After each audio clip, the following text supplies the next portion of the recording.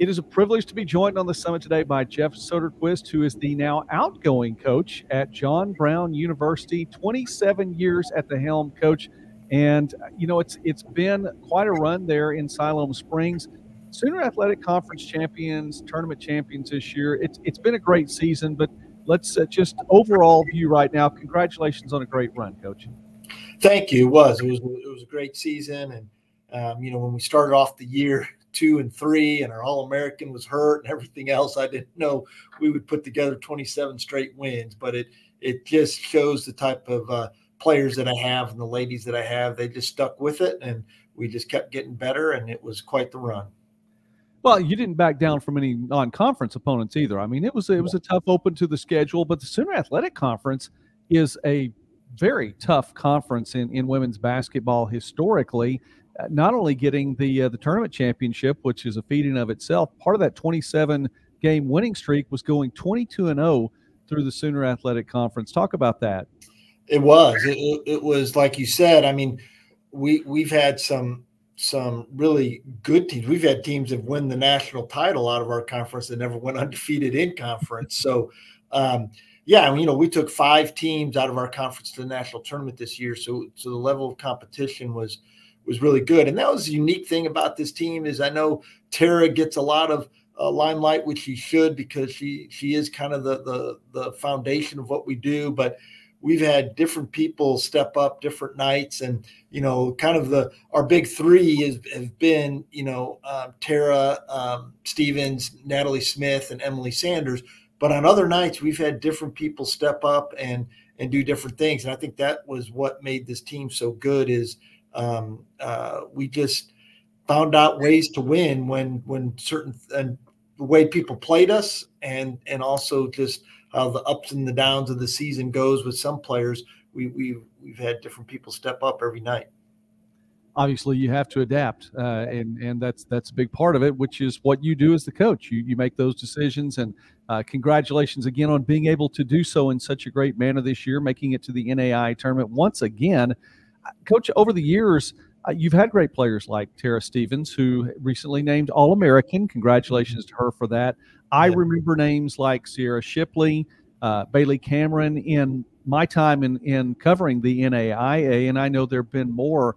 Just to get to coach players like that over the course of the last nearly 3 decades, talk about that a little bit and some of those players. Yeah, I've had so many. I could go back. I mean, I got to go back to my very first recruit that actually played for Coach Neighbors at Bentonville High School when he was the Bentonville High School coach, and of course now he's the U of A coach. But was Martha Hancock, and she was. I mean, as I was trying to build a team right there, if she would have played on some better teams, I mean, she ended up getting All-American honorable mention. But I think she would have gotten a lot more if we kind of had some teams that were, you know, a little bit more successful than what we were back then. But yeah, no, I mean, I'm very fortunate. I never thought I would be able to coach 3 girls that broke the scoring record. And the first one was Kendra McCormick, who broke Holly Robinson's record, who was actually a student when I was a student at John Brown. I know Holly well, but Kendra broke her record, and then turning around having Bailey Cameron score. I never thought I'd have a player score over 2,000 points, and Bailey did that and passed Kendra. And I surely did not think I'd have 2 players score over 2,000 points, and then Tara passing Bailey. So it was quite the compliment to be able to play, to be able to have those 4 type players that I'm able to coach. And you know, you mentioned Sierra Shipley. Sierra Shipley, she was on our team that went to the NAI Final Four, and as a 2 guard, what people don't realize, she led us in scoring, which everybody kind of figures that, but she led us in scoring, she led us in assists, she led us in rebounds, and she led us in steals as a 2 guard, and on a team that was really good. I mean, that went 28-8 and made it to the Final Four. And so, yeah, and I, like you said, I could list a lot of other players out of my 27 years that were just really good, outstanding players. But yes, it's been a joy to go. And you know what? All of them, you know, are really good students and are really good people. I mean, John Brown's one of the top academic schools in the nation. And this year, out of my 14 players, I had 9 of them that were academic All-Americans that were 3.5 or more. So to have a team go 29-4 and to have 9 of them be academic All-Americans, I think that's really special and says a lot to the young ladies that I coach. That's a fantastic way to go out too. Yeah, it is. Yeah. Go out on. We're visiting here on the Summit on Midwest Sportsnet with Coach Jeff Soderquist, who is the head coach or finishing his time as the head coach, the women's basketball team in Siloam Springs there at John Brown. And Coach, when you took the job, you were the assistant coach for the men's team. The position came open as the women's head coach. You took the job. I realize it's the same game, but it's vastly different in many, many ways. In 27 years' time, you have it down, and I think that's clear, and the proof is there. But how was it at the beginning? Was there any kind of hiccup in the transition? Were you able to come in? And I know you won your first 5 games, but talk about coaching and being a leader of a different game. Yeah, I'd been with the men's side at JBU for 6 years, 2 years as a student assistant because I had an injury that I couldn't play anymore. So the coach, Coach Sheehy at the time, knew I wanted to be a coach. So he said, well, why don't you come since you can't play and be a student assistant? So I was a student assistant. Then when I graduated, I took over the assistant job and did that for 4 years. And yeah, when they approached me, when the women's coach was retiring and Coach Sheehy came in and just totally turned around the men's program here at JBU and did a great job. So I learned a lot from him and how to do that. And so when the school approached me about taking the girls over, I was like, I don't think so. But then talking with Coach Sheehy and really him and the athletic director at the time, Dr. Burns, feeling like I was prepared to do this, and they really, and then I started thinking, hey, head coaching jobs just don't come around very often. So maybe I need to take that. And I originally took it thinking someday I was going to get back to the men's side. Right. And, but yeah, I think their year 1 was awesome. The girls were just bought in. I had a great senior group that were so hungry for coaching. And we're all bought in and they were getting beat, really bad before, but we upset some teams that first year. I still think we ended up maybe having a losing record at the end. We were just under 500, but we upset some teams and we played teams really close. We were in games and it was just a fun year. Year 2 through 6, I was swimming and I was learning. I remember there was times I was like, what have I done? And luckily the school stayed with me through that process. I had great mentoring and the school stayed with me, but I had to learn the differences. As you said, the game is kind of the same, but the differences between coaching females and males. I played with guys that I really didn't get along with. I mean, there is a brotherhood, but I kind of played with guys I didn't get along with. Girls can't do that. And I had to figure that out. And I had to figure out, really emphasize building a team. I got a quote that during that time that really made sense to me is a team just doesn't spontaneously happen. You bring a group together and over time and competition, it forms to a team. And I had to learn that right there. We're not just going to show up on campus that first day and be a team, especially females. And I had to learn how to do that. Year 2 through 6, I think I made some mistakes. Also trying to figure out recruiting to my style of play and the type of female athlete that I needed. And I made mistakes. It was not just the players. I made mistakes. I made mistakes in recruiting. I made mistakes in coaching the players. I was young, kind of fiery, probably a little more. And really the school stuck with me and really kind of got it going. And year 7 was the first year I got us to the national tournament, and we had a really good team. And not that I would say I figured it all out on year 7, but I certainly learned a lot year 2 through 6. And there was times I doubted myself in that time, but I do think I think guys also have more ego, where girls aim to please the coach more. And and again, these are generalizations. I'm not saying that everything's like that, but I had to learn that, and this also learn the type of female athlete that I wanted, my style of play.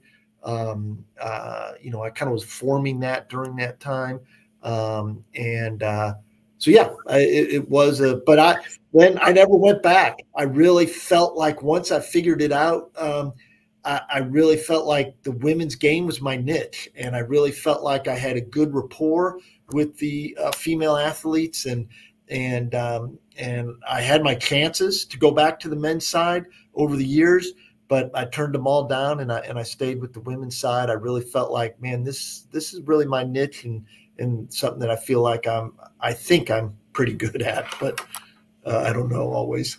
Well, the results at least seem to say that you are, and have done a good job with it. Been there for 27 years, and I recognize also, and you mentioned it too, student athlete, student assistant coach as well. So your time at John Brown is more than just the 27 years as a head coach. Well, more than 3 decades there with the university. Talk about being with a program that long, and John Brown specifically billed as a premier Christian university in Northwest Arkansas.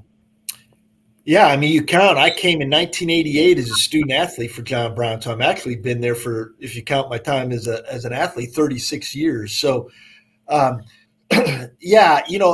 another reason why I've had my opportunities kind of after I got the program going in the early 2000s. After that year 7, my name kind of became a hot name right there for people to seek me for a job. And I just like I felt like the women's program was a niche, I really felt like John Brown was a niche for me, because our mission statements were the same.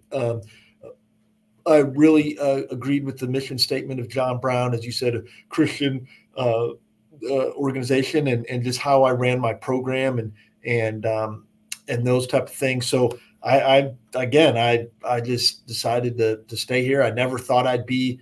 My wife reminds me all the time. I told her when I was getting married, I was going to be the guy that goes around and turns around programs and then leave and then go turn around another program.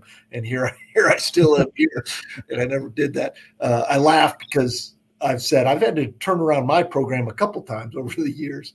But I think John Brown's a unique place.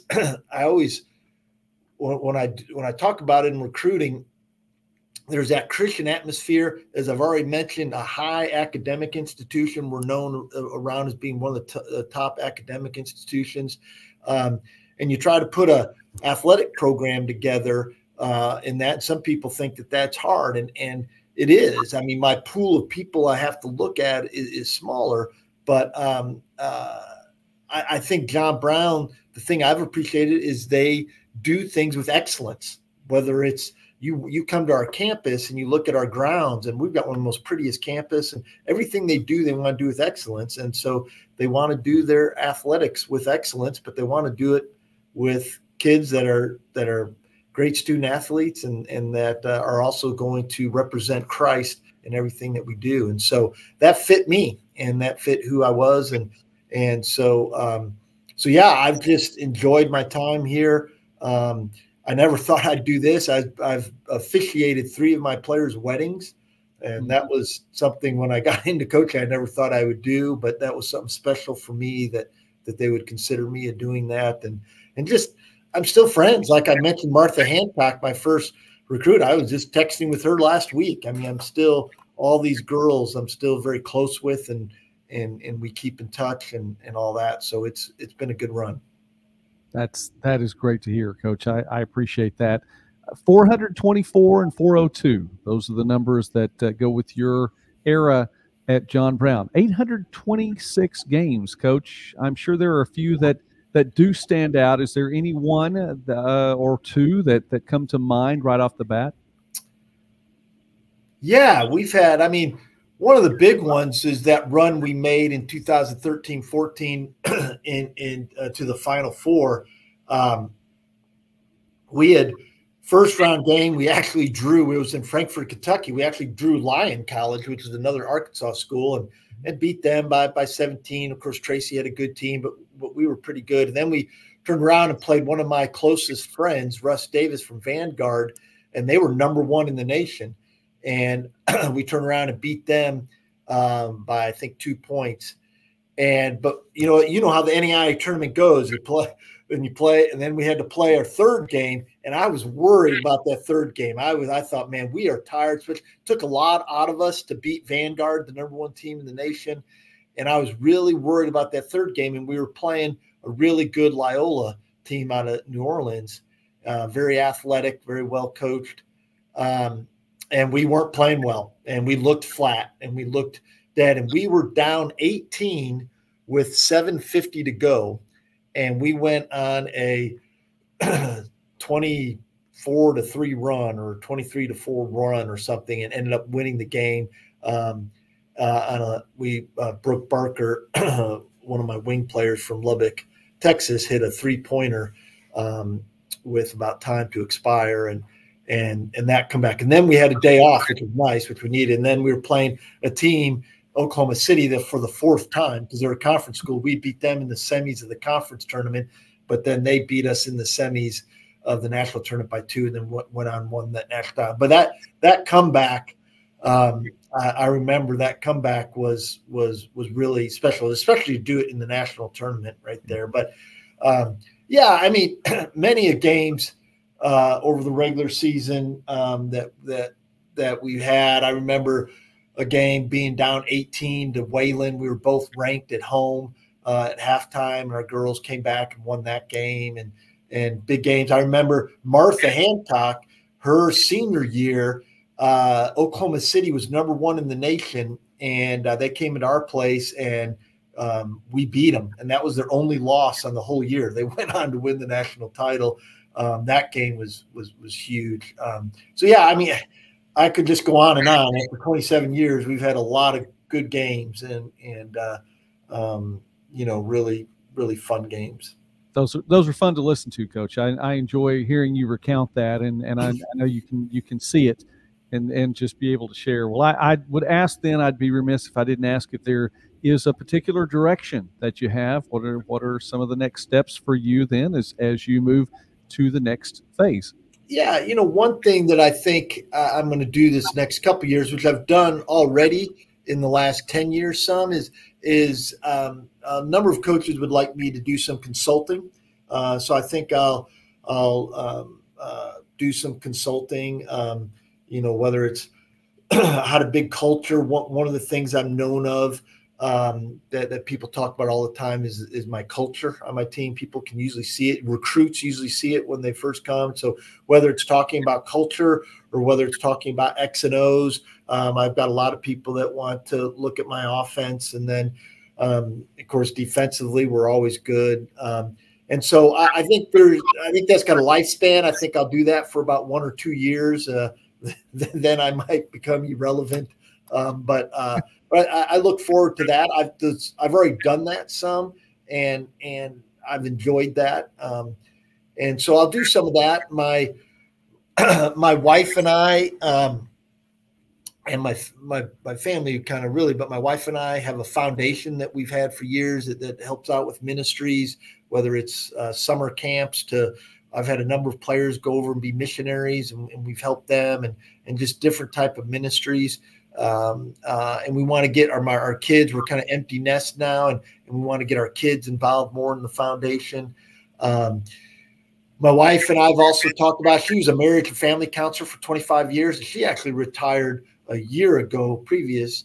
And we've talked about, is there some type of ministry with our skill sets that we can do together?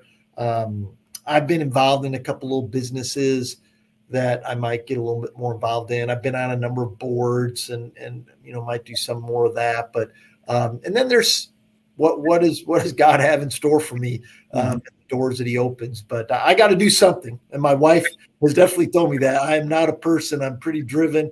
I'm not a person that's just going to sit around. I like golf, but I can't play golf every day. I don't like it that much. And I can't sit around. So I'm going to take some time, though. I need it's been a grind. I do feel a little worn out.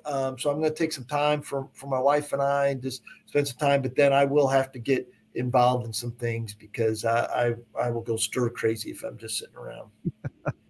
Well, I wish you well in that, Coach. And I just would add to all the people who've said congratulations on a fantastic career and what you've been able to sow into all of those athletes over the years as an assistant coach also, but in your time as the head coach there at John Brown.